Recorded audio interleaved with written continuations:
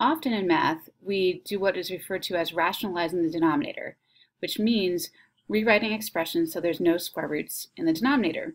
Here we're going to do something similar and rewrite this expression so we don't have I in the denominator. So our goal is to get this number 5 divided by I into complex number form a plus bi. So what we're going to do here is multiply by a form of 1. We're going to multiply by I over I, and that would give us 5i in the numerator and I squared in the denominator. I times I giving us I squared.